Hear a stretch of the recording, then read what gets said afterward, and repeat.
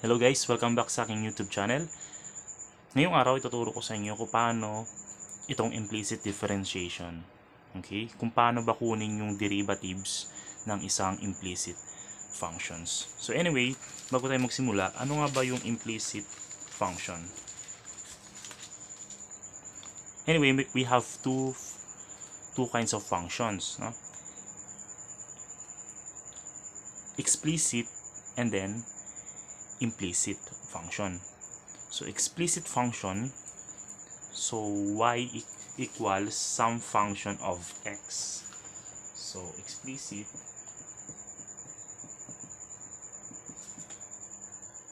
y equals some function of x. Okay.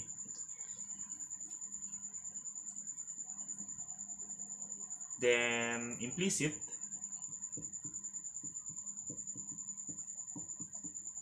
okay, some function, okay, some function of y and x equal something else.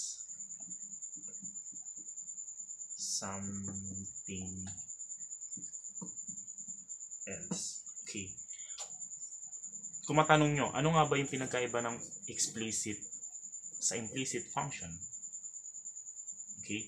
So, yung explicit function, tatandaan nyo lang to na magkahiwalay yung x at y dun sa equation. For example, katulad ng binibigay natin nung sa mga una kong videos, yung nakaseparate yung x sa y, diba? Kinukuha natin yung derivative ng y or f of x, diba? Mapapansin nyo nakahiwala yung x. So, example ng explicit natin is what? Example ng explicit,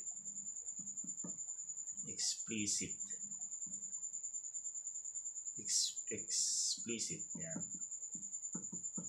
Y equals x squared plus 2x plus 1.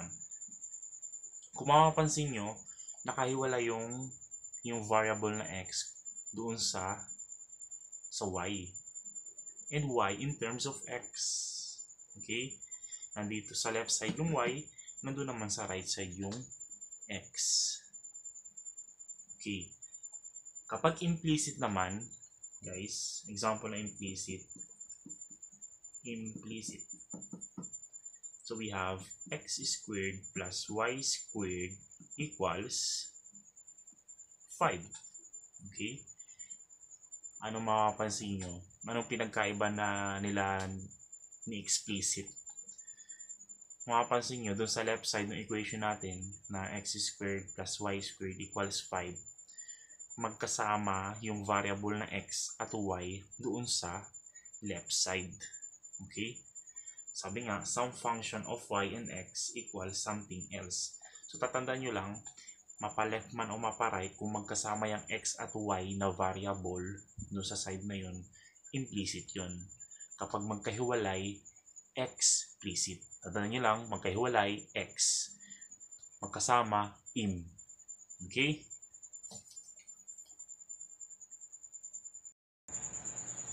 Okay. Now, how to do implicit differentiation? So, number 1, differentiate with respect to x. Number 2, collect all the dy over dx on one side. Number 3, our last step, solve for dy over dx. Okay, example, x squared plus y squared equals 5. So this is an example of implicit function rather. Okay, now what is the first step? First step, differentiate with respect to x. Okay, so dun sa left side natin, we have two terms, tama? X squared plus y squared. So kunin natin yung derivative ng bawat term niya. Okay, una muna yung x squared. Okay, derivative of x squared with respect to x plus derivative of y squared with respect to x plus derivative of 5 with respect to x. Okay, then get the derivative. So derivative of x squared with respect to x, so that is power rule. So you have 2x plus, okay, right here. Now, derivative of y squared with respect to x. So, get the power, okay, use the power rule. We have 2y, but we're dealing with respect to x. Okay, so get the, okay, after we use the power rule here, so 2y, get the derivative of the base. Okay, get the derivative of y with respect to x. So times derivative of y with respect to x equals, what is the derivative of 5? Okay, 0. After we get the derivative of each term, collect all the dy over dx on one side. So, right, we will move 2x from left side to the right side. So we have 2y dy over dx equals negative 2x. Then divide both sides by 2y. Step number 3, solve for dy over dx. So divide both sides by 2y. Okay, so we have here 2y and 2y. So the final answer is dy over dx equals, cancel, negative x over y. So that is the final answer. Example number 2, we have 2y cubed plus 4x squared minus y equals x raised to 6. So get the derivative. So we have our rule, we have 6y squared. Okay, so kinukuha natin ang derivative yung variable na y. With respect to x siya. So don't forget to put dy over dx. Okay? Pero pag x naman yung kinukuha natin ng derivative, wala nang problema yon, no? Huwag nyo nang lalagyan ng dy over dx. Okay? So this one, 4x squared. Anong derivative niya? 8x. Okay?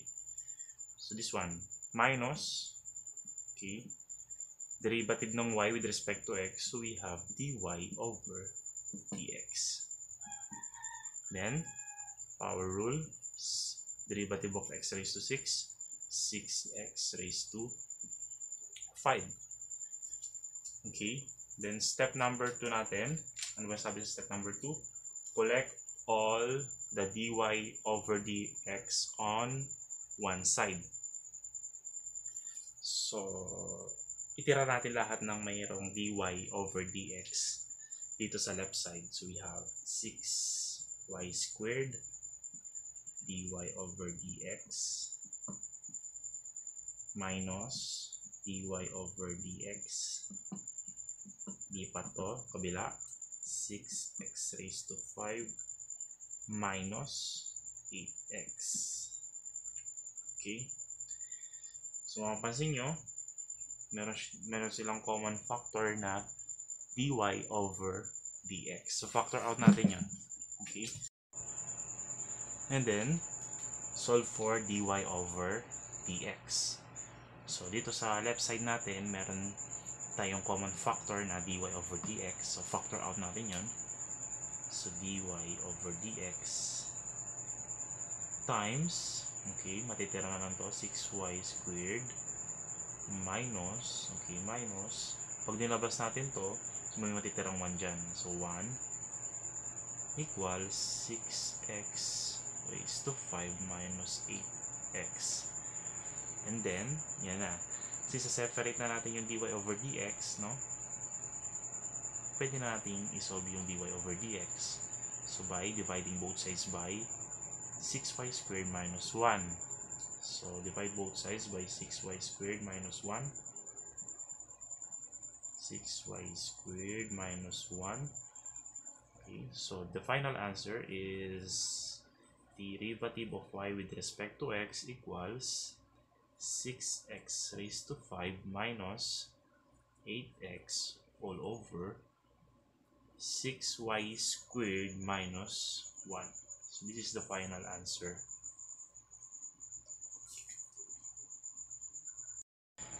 Okay, for our third example, we have 4x squared y raised to 7 minus 2x equals x raised to 5 plus 4y cubed. Okay, so una muna natin, kung natin yung derivative ng bawat terms. So we have 4x squared y raised to 7. So meron tayong dalawang factors dito, no? Si 4x squared tsaka si y raised to 7. So kung meron tayong dalawang factors, malala nyo, ginagamitan siya natin ng product rule. Okay? So yung first term natin dito, si 4x squared. Yung second term natin, si y raised to 7. So, sa product rule, take the first factor. So first factor muna tayo, 4x squared. Then derivative ng second factor. Ano ba derivative ng y raised to 7? So derivative ng y raised to 7 is derivative of y raised to 7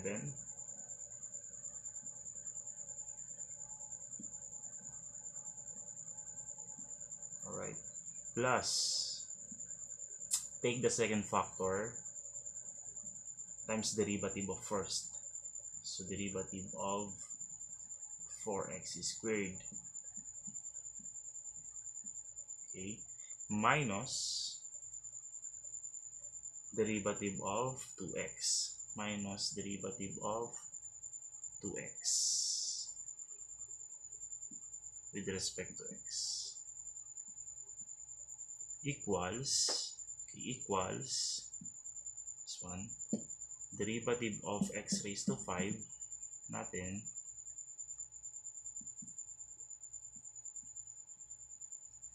plus derivative of 4y cubed with respect to x. Okay, ito muna. So 4x squared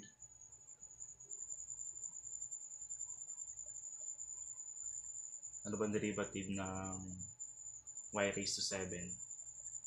Power rule. So we have 7y raised to 6. Okay, 7y raised to 6, variable y siya na kinukuha natin ang derivative with respect to x.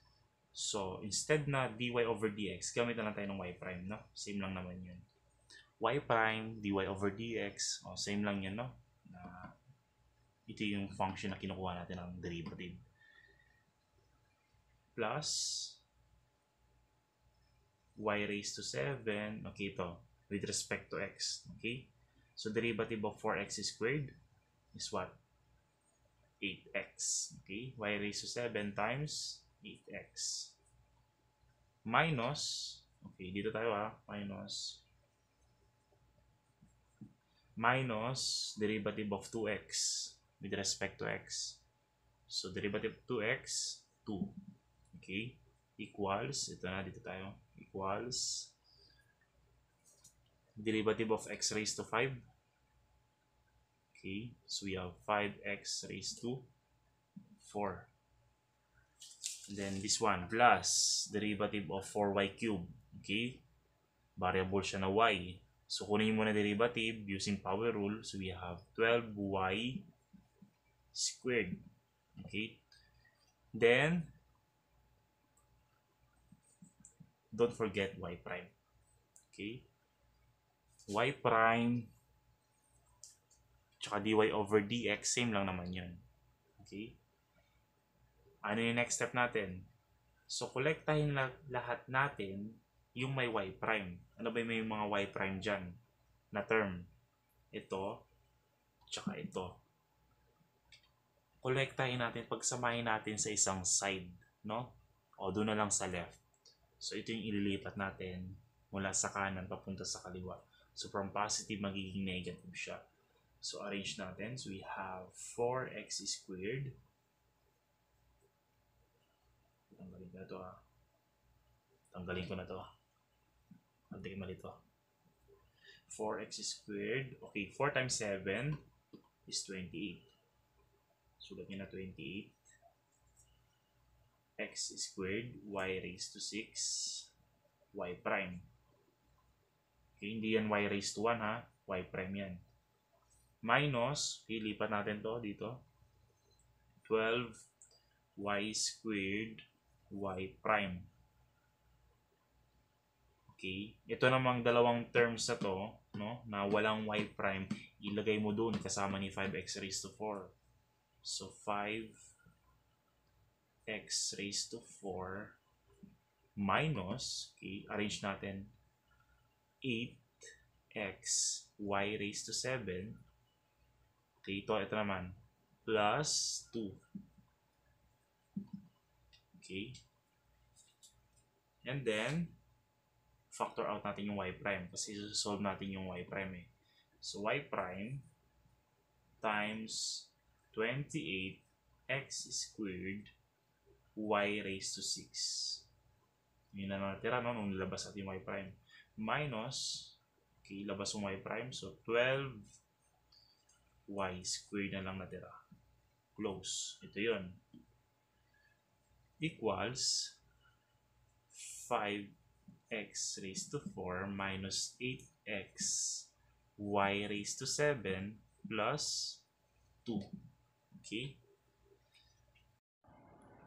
Okay, so yan na yun, no?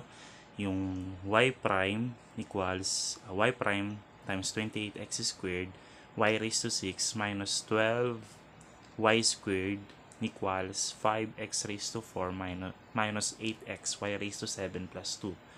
So, divide natin both sides by 28x squared y raised to 6 minus 12y squared para makuha natin yung y prime.